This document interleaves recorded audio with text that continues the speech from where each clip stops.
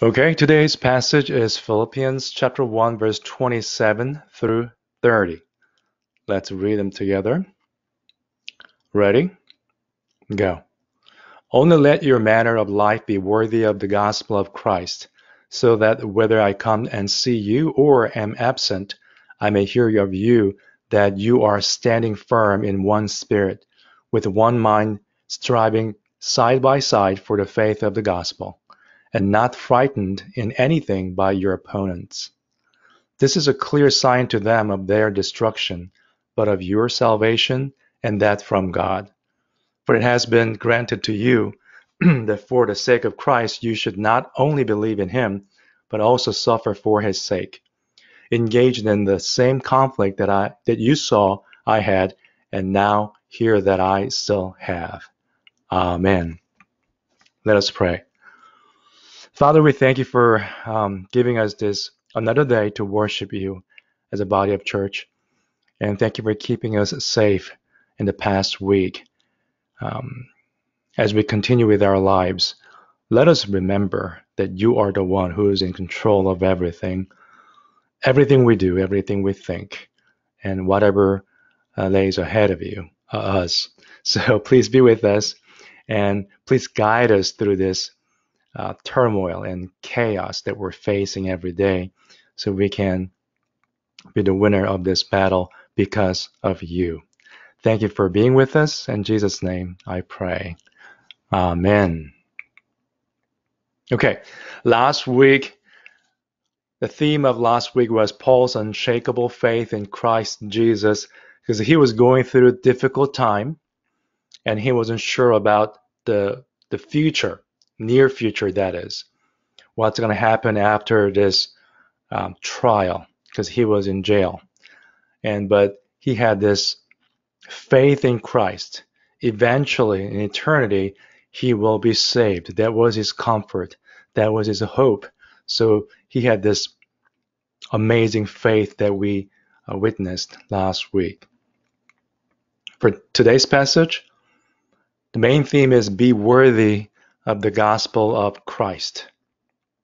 That's from verse 27, but it goes all the way through the middle of chapter 2. And that's the main theme of this passage. Okay, verse 27. Only let your manner of life be worthy of the gospel of Christ, so that whether I come and see you or am absent. So we heard about this expression many, many times, but let's take a look at what it really means. Because literally speaking, you can say this way too. Only behave as citizens worthy. Citizens worthy. So if you look at Acts chapter 16, which we visited a few weeks ago as a background for the church in Philippi, Paul's group, his co-workers, they arrived at Philippi, which is a leading city of the district of Macedonia and a Roman colony. So we knew it was part of Roman colony, meaning the city of Philippi had this Roman citizen type of privilege or benefit. So people living in that city, had some kind of pride. They were proud of themselves about living in that city, because not like other areas in that empire, they had this special treatment as a citizen of Rome, because they were not real Roman citizens, but still they're considered as equal people in that sense, in certain areas. So they were proud of that. And the problem, though, was this. Throughout the entire Roman Empire, people are worshiping their emperor. So Caesar, they're supposed to address him as a savior and Lord. That was a problem for the Christians back then. Let's think about this. Philippians chapter 3 says, but our citizenship is in heaven, and from it we await a savior, the Lord Jesus Christ. So since they were calling Jesus as the only Savior and the Lord, they had some conflicts with the people in Rome and Roman Empire. So the authority was saying you had to call Caesar as your Savior and Lord, but the Christians in Philippi, for example, they said, no, we can't do that because our only Savior and the Lord is Jesus Christ. Back then, let's think about this, 2,000 years ago, almost everyone in the nation is calling someone Savior and the Lord. That was kind of the law that's reinforced throughout the nation. And it seems to be we are the only ones who are not doing that. Think about this, right? So, I mean, when we read this passage, it may not be, sound like a good or huge issue, but this was a huge issue. I mean, we can think about some big issues today, but back then that was a big one. So my question to you is, other than being a Christian, what privilege do you value the most? Some of you are working for the corporations and they hand out this ID card. So you have this privilege of going into different places no one else can get into. Sometimes some people have top secret clearance as a government employee, so they can handle some sensitive documents, confidential documents, government documents, right? Not many people have access to that kind of documents. So those are good things to have. But do you cherish your privilege and God-given right as a Christian in this world?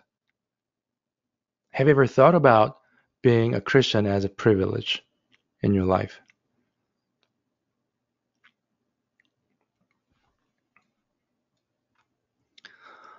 Let's continue. So in the middle part, let me pick up from here. I may hear of you that you are standing firm in one spirit, with one mind, striving side by side for the faith of the gospel.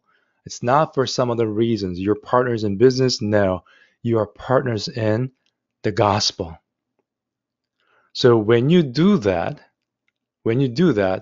naturally, you are going to have opponents. Not necessarily people trying to intentionally harm you all the time, but if you imagine what could happen back in 2,000 years ago, they must be persecuted big time because they denied to acknowledge Caesar as their Savior and the Lord. So when you stick to the gospel message, you will naturally have some opponents. Let's take a look at opponents. Number one, all the forces against God. It can include ourselves, myself, right? So let's take a look at the Bible. It says in James chapter 4, verse 4, you adulterous people, do you not know that friendship with the world is enmity with God? Therefore, whoever wishes to be a friend of the world makes himself an enemy of God.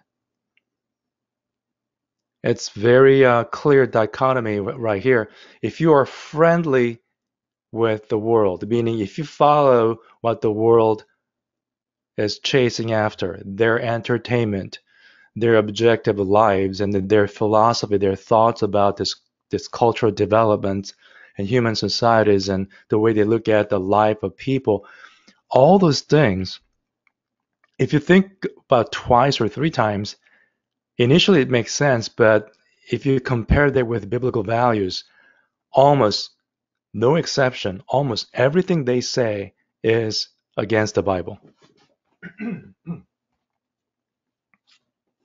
We're not judging those people. We're not going to hate those people.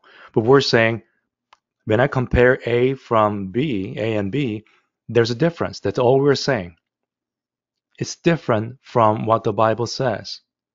For example, when we say it's a human right to go through abortion, there's a situation that they want to do this, but what the Bible says is our proper conclusion is we can't do that. That's the rule. And I mentioned this before, just because people getting divorced doesn't mean we can tweak the Bible saying, okay, it's okay to divorce. There's a situation, it has to happen, I would say, and people go through that even when they say they're Christians. I'm not sure if that's really a good way of saying those things, but divorce is divorce, and the Bible says no, you can't. So if you think about all this philosophical way of development in the name of humanity, most of them are against the Bible. We're just acknowledging the difference. John chapter 15. So when we disagree with their thoughts, what happens? They may hate you. If the world hates you, know that it has hated me before it hated you. If you were of the world would love you as its own. When we agree with them and when we are on the same page with them, they're going to love us. They're going to embrace us and say, hey, you're one of us. The moment we speak out about what we believe in, our value set based on the Bible, they will hate us. Especially when you say, Jesus Christ, He's our Lord. You are definitely going to be persecuted in this world. Just like 2,000 years ago, those people lived in Philippi, did not acknowledge Caesar as Savior and the Lord. Same thing. If we say Jesus is the Lord and Savior, people will not appreciate that. Opponents number 2, second group, religious group or people based on all these things. A lot of people who are practicing religion. Everything other than the Bible and biblical teachings. They're the opponents. Again, we're not fist fighting with them. It's just against each other in terms of their belief system and what we believe in. Do we have to go through the battle? We don't have to volunteer for that. That's not a good idea. We just have to keep our value and keep teaching our value to our friends and family members and go on with our lives. That's all we can do. We're not here to become a social activist, right? Jesus did not come to this world as a Messiah to overturn Roman Empire, right? He had a power, but he didn't do that. Same thing. So the second group of opponents can be this. We're just discerning truth versus other. Truth versus false, basically. It says, brothers, my heart's desire and prayer to God for them is that they may be saved. For I bear them witness that they have a zeal for God, but not according to knowledge.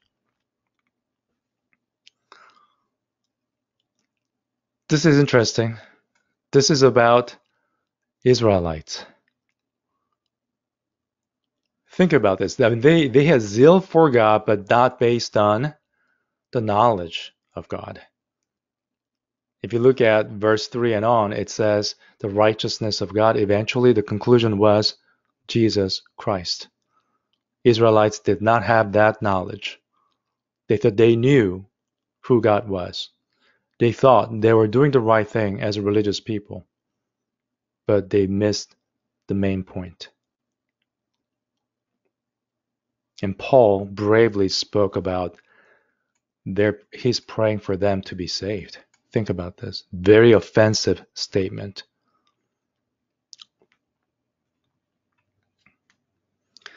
This is Paul Washer.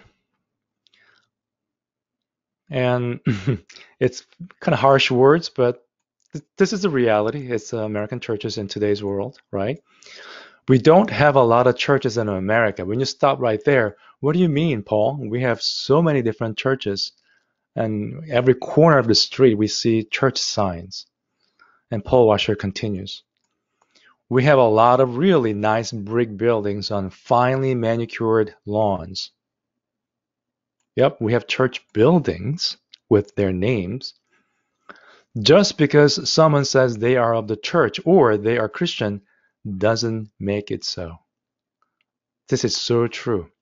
Just because you put out a name tag on this building and saying it's an ABC church doesn't make it as church. If there's no gospel message, if there's no Bible-centered service, worship service, that's not church. And just because somebody says, I'm a Christian, I attend church, doesn't make him Christian. That's what he says. He's saying there's so many people and churches out there in this country, America, claiming that they are churches and Christians, but they are not, in fact, churches or Christians. He continued, our missionary activity, our church activity, and everything we do ought to flow from the theologian and the exegete, the man who opens up his Bible and has only one question. What is thy will, O God? What is your will, God? Please let me know so I can preach and teach. I have no other agenda than preaching your word and your intention and your will. And he says, we're not to send out questionnaires or maybe pamphlets and all that to carnal people, non-unbelievers, to discover what kind of church they would attend. Hey guys, you can come to my church, and our church offers this entertainment. We have a dinner night or pizza night, and you can come and join us. We're not going to talk about Jesus, so just come on over and join us. He said, no, that's not it. Our only goal is based on God's will and what the Bible says. Right? Let's continue. This is a clear sign to them of their destruction for non-believers, but of your salvation and that from God. Because it has been granted to you that for the sake of Christ you should not only believe in him, but also suffer for his sake. So something has been granted to us for the sake of Christ, right? For the sake of Christ, for his sake. So let me summarize this verse for you. Granted to us for the sake of Christ. Let me go back here. If you look at this one, believe in him and also suffering for his sake, right? Two different aspects. I'm explaining to you here. Granted to us for the sake of Christ. The one area is believing in Christ. As a result of it, we are going to have a hope and joy in Christ. The other aspect of being granted for this grace from God is for the sake of his glory, we're suffering for Christ. When you believe in Christ and promise to possess eternal life, you can have hope and you can rejoice. When you suffer for Christ for the sake of gospel message, what will be your proper response? You're going to have hope and you're going to rejoice. Same thing, same reaction. You're not going to be disappointed. You're not going to lose hope or get angry. No, we are different as Christians.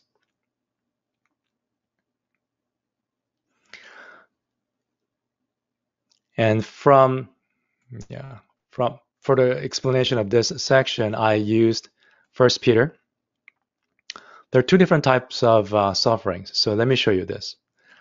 If you're insulted for the name of Christ, you are blessed because the Spirit of glory and of God rests upon you.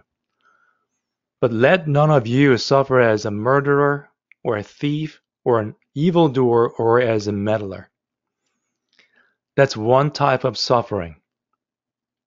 And somehow a lot of people come into church today think of this as a suffering the Bible is referring to. That's not the case. Please note, that's one type of suffering. And the second type of suffering is this: yet, if anyone suffers as a Christian, let him not be ashamed. You're suffering as a Christian, but let him glorify God in that name. Just because you're keeping your faith, and if you go through some kind of persecution and suffer as a Christian, that's the suffering that Bible is indicating. The first type of suffering is, we're not talking about type A or type B diabetes, right? But still here, suffering type 1, that's based on your wrongdoing. You caused it. It's about you. You misspoke. You were dishonest. You harmed other people. So you suffer as a consequence of your wrong behavior. Bible's focus is about suffering type 2. For the sake of Christ, you are suffering as a Christian. Unfortunately, a lot of us suffer the type 1 suffering in this world, not type 2. You don't have to have suffering, right? Just because you live as a Christian doesn't mean you're always in suffering and you're always going to be persecuted. But in most cases, when I see people talking about suffering, in most cases, they're referring to type 1. How about you? Please do not confuse these two. Grace and suffering. 1 Peter chapter 1, verse 6 and 7. The reason why we have to rejoice. Okay? In this you rejoice, though now for a little while, if necessary, you have been grieved by various trials. It's tough to go through a difficult time. That's for sure. But we can rejoice because of something else, so that the tested genuineness of your faith, more precious than gold that perishes though it is tested by fire, may be found to result in praise and glory and honor at the revelation of Jesus Christ. At the second coming of Jesus Christ, when we are united with Him, that's what we're going to see. Praise, glory, and honor. That's the hope that we have. No matter how successful you are in this world, you will not have true rejoicing in your heart.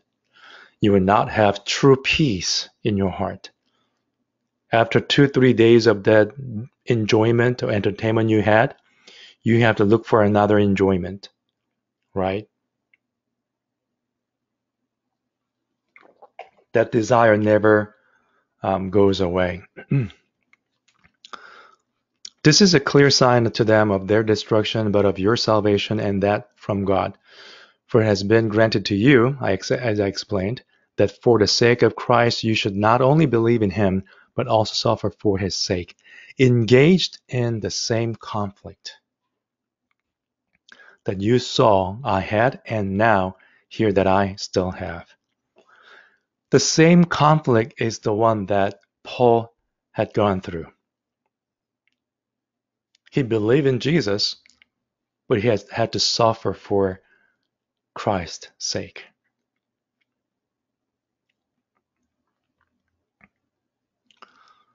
If you look at YouTube channel and try to look for some moving, motivating speech, look no further. I mean, you can just pick some commencement speech out there.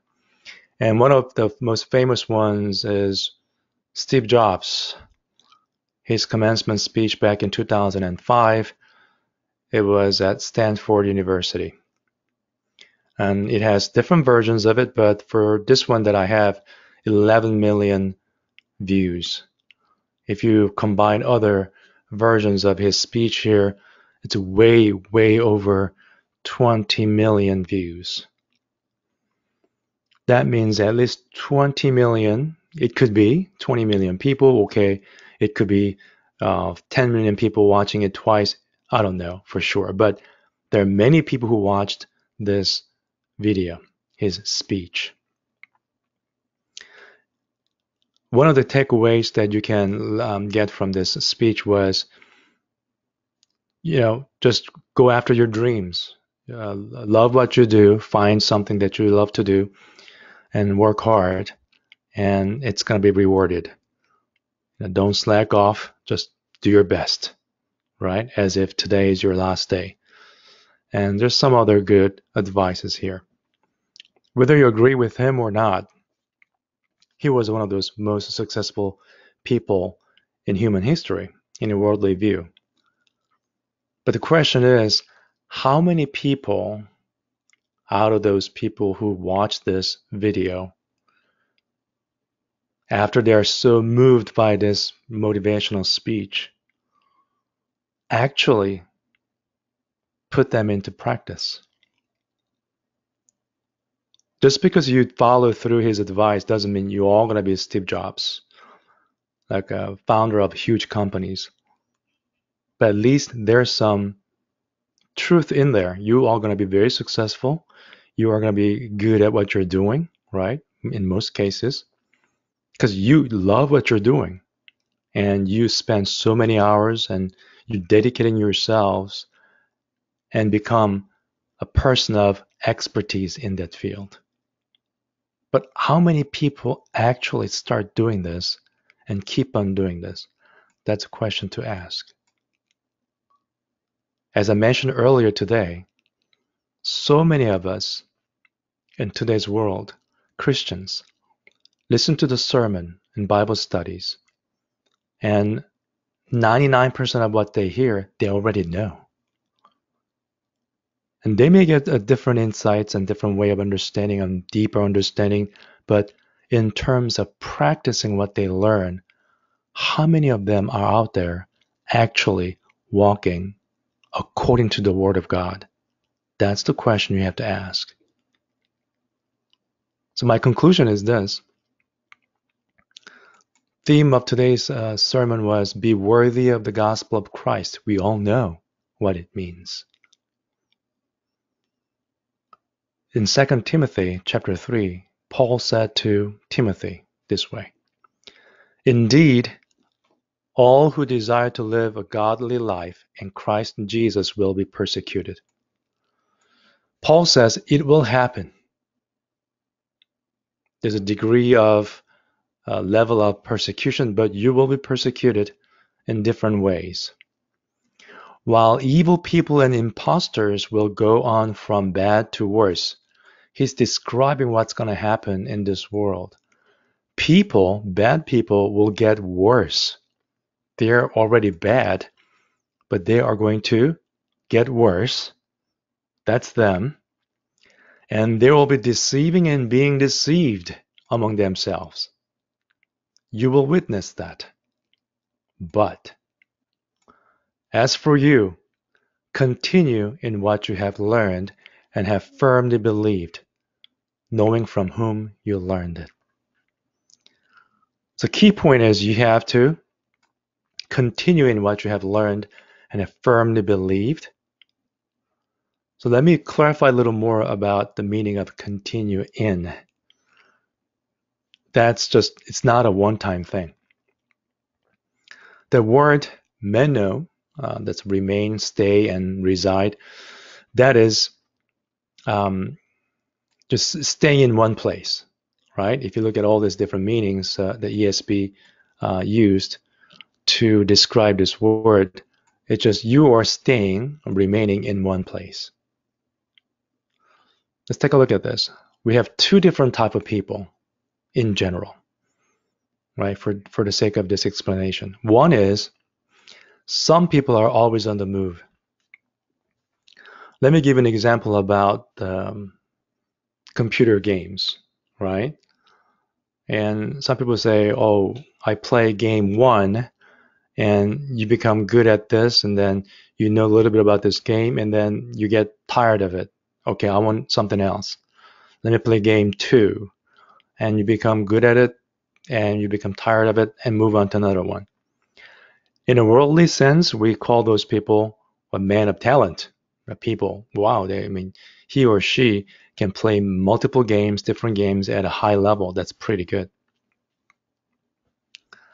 The second group of people, they continue and remain in the same game. They delve into the game. They become almost professional level. They're really good at that. Of course, they can play some other games for fun, but they're not as good as that particular game that they're always dedicating themselves. Which one's right? Which one's wrong? We don't want to pass judgment on that. But in a worldly sense, it's good to be talented in many different aspects. No problem. I'm not saying that's a bad thing. You can be good at one thing, that's okay too. But as Christian in spiritual way, or the way we live, we gotta delve into the Word of God and stick to the Word of God. Don't try to add or subtract to or from the Word of God. Don't try to add this logic from the world and try to tweak the Word of God. Always look for God's will first. So this is what it meant when I mentioned about this verse earlier. Continue in what you have learned and have firmly believed. The Word of God that you hear all the time, you feel like there's nothing new. It may sound boring at times. I'm not really telling you a false story here, but for me, the Word of God is not boring at all. Oh, because you're a pastor. Well, it's not something new that I go through as a pastor. It was like that before too. That's why I became a pastor, I guess. Is it always exciting? I cannot say, yeah, it's always exciting. No, but at least it's not boring. But once you get into the middle, the heart of the Word of God, it touches my heart and soul. Never fails.